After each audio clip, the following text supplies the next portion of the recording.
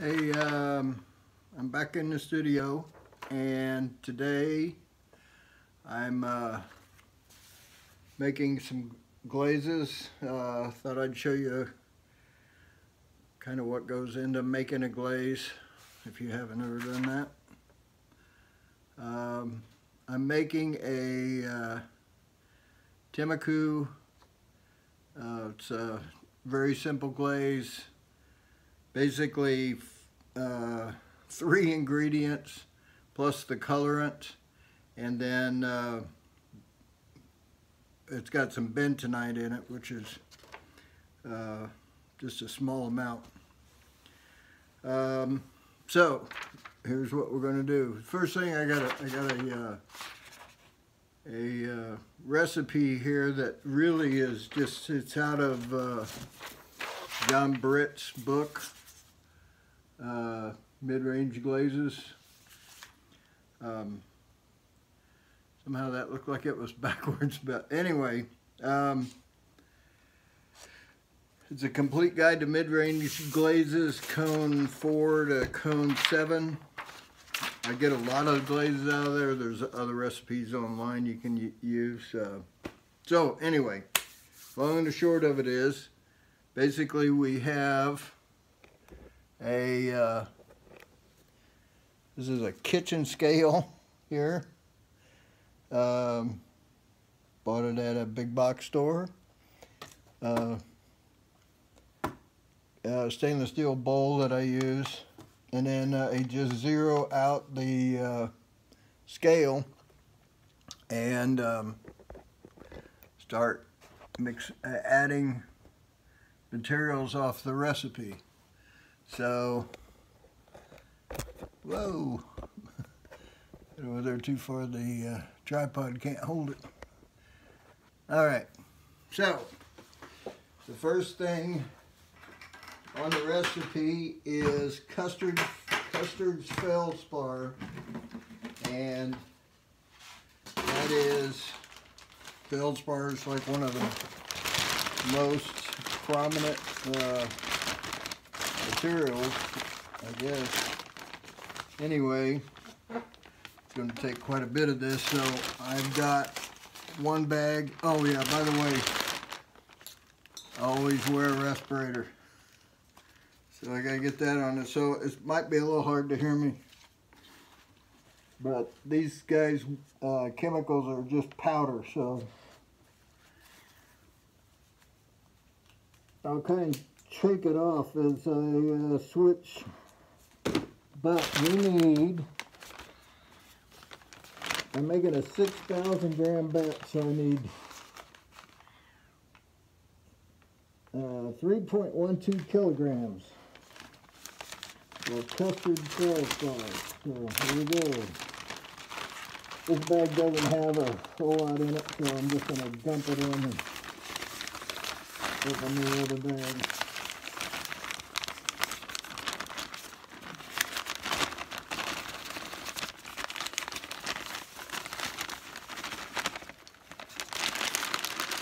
Try and do this with stirring up as much little dust as possible.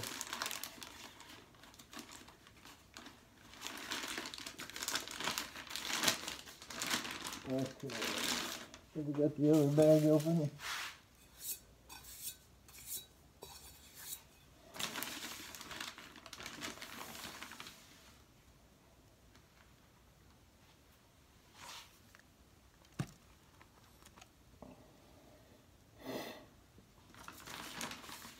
We're halfway there. I might not have a big enough container.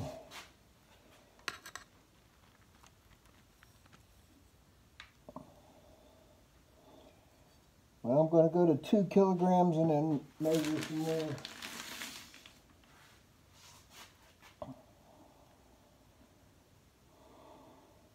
All right, there's 2 kilograms.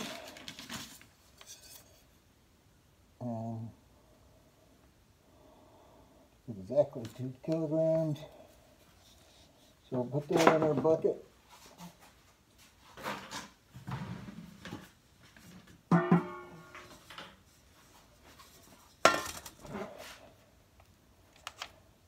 the thing to zero out again. There we go. So now we need 1.12 kilograms.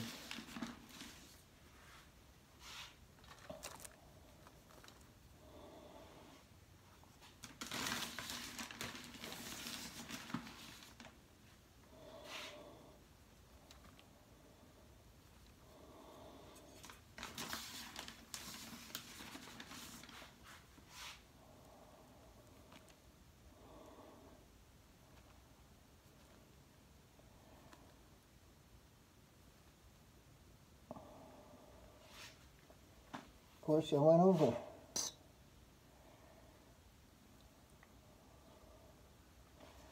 Perfect. 1.12 kilograms. Alright, so put that in the bucket.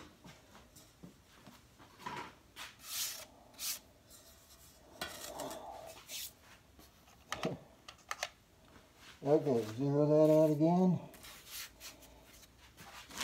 Now we're going to go,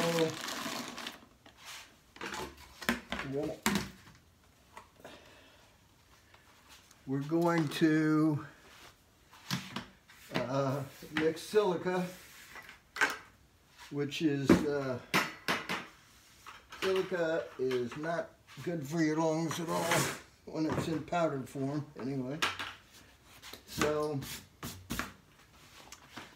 silica, we need about 1 3/4 kilograms. So I'm going to put my respirator back on and we'll add that to our glaze recipe.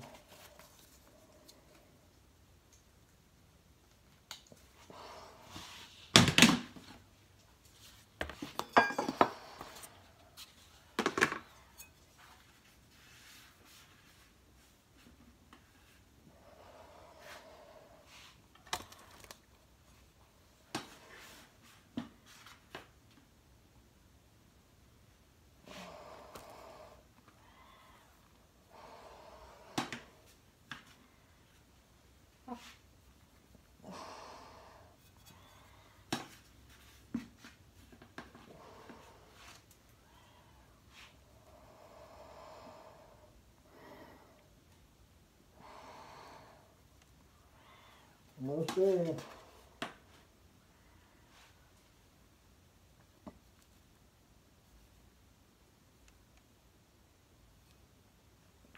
Still almost there. Okay. And we run over.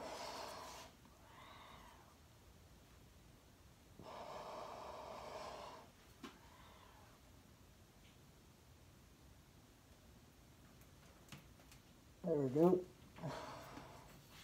So we'll put this in the bucket.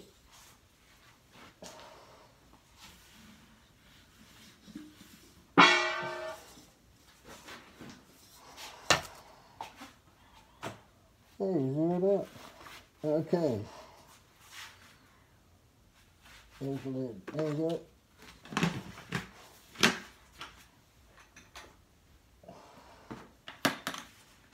The final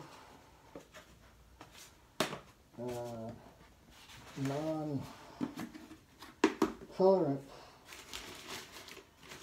ingredient is whiting, and got about 1 kilogram of whiting. Just a little bit left in this bag.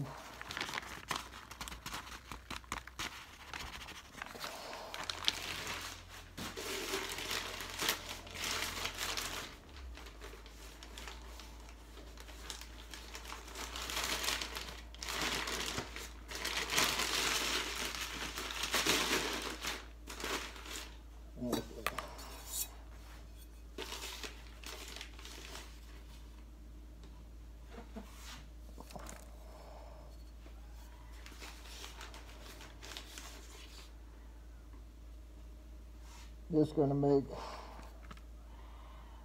about 13 pounds of glaze, dry glaze.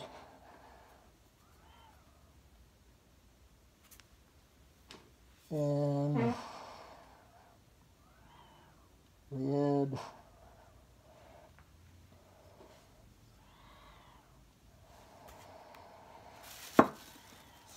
had about 70% water. So, okay, so we're getting there. So those are our glaze ingredients. And we have to add the colorant. And for this glaze is a brown kind of transparent glaze. If you put it on thick, it comes out brown. If you put it on thin, it comes out like a root beer. And so the colorant, the colorant here is red iron oxide, which, if you know what red iron oxide is, I've owned this bag of red iron oxide since I was 23 years old. I'm still using it. So, but red iron oxide is rust. It's just oxidized iron. So we need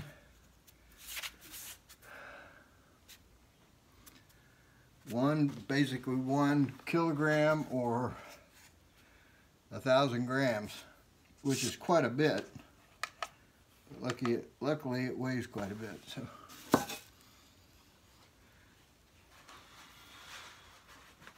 Clean everything out of my scoop here. And I got to get my mask back on. I normally wouldn't take the mask off, but I'm trying to make it so you can actually hear what I'm doing.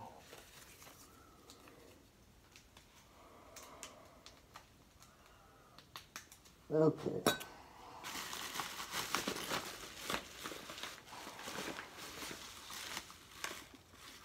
See where we end up here.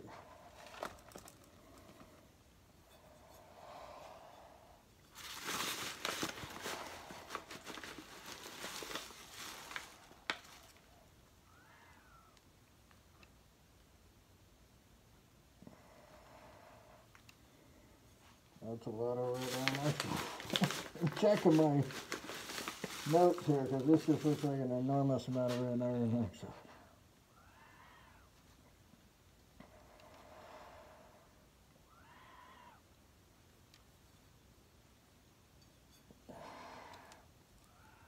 Always go over.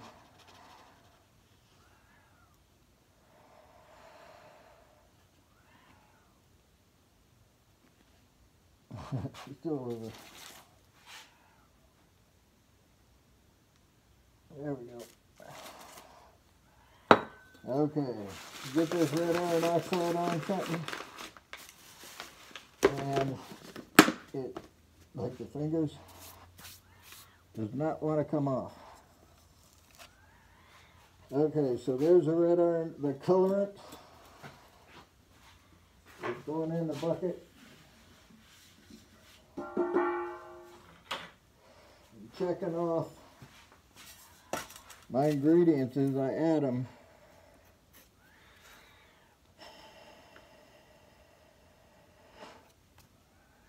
So we need 2% bentonite. Bentonite is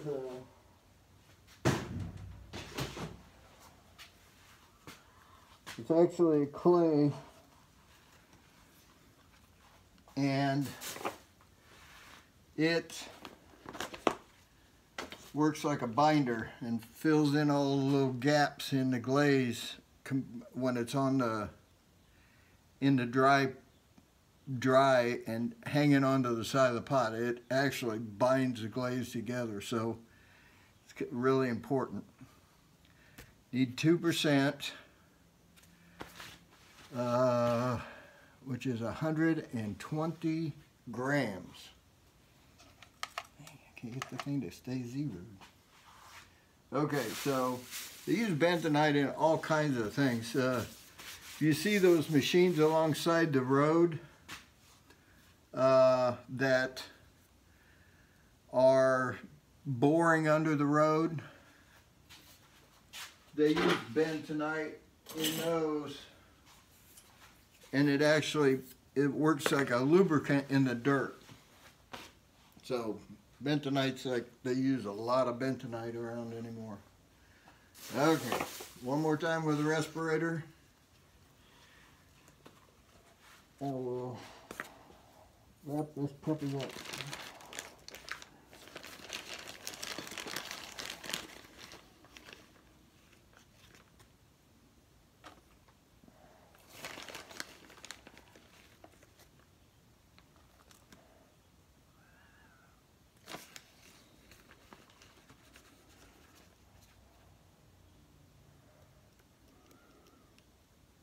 One 120 grams. Okay. So you see it doesn't take very much of that.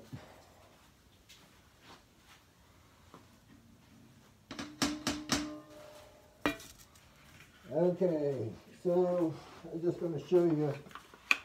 I can mix the water in here. It takes a long time to get it mixed. But we just have all the dry ingredients in the bucket. And I'm going to stir those up with the respirator on while they're dry and get them mixed pretty well. And then, I'll get this up while you're talking to me. Get this mixed up, and then we will measure out the water.